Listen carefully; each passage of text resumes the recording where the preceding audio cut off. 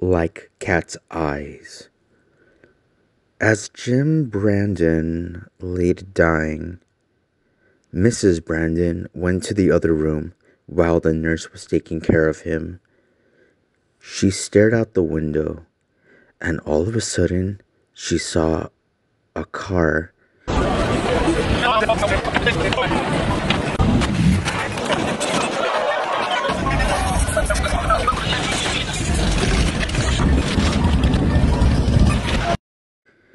And it parked right next to her house.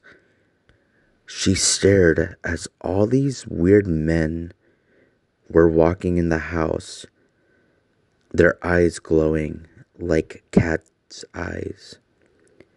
She went downstairs and said, "What the fuck are you guys doing in my house?" One of them said, none of your beeswax, bitch." And then she said, "Okay, whatever." And then she went back upstairs. And then she continued to stare out the window. And then she saw as all those men were carrying something and put it back inside the car.